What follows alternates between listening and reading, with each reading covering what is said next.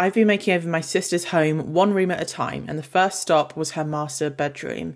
Here's what the room looked like when they bought the house. It was a bit dull and definitely not their style. First things first, we gave it a lick of paint. We went for Valspar Blanc de Blanc on most of the walls, and then we went for a bluish grey feature wall in Valspar Flannel Grey. After the painting was finished, the ugly carpets were replaced with a lovely plush neutral carpet.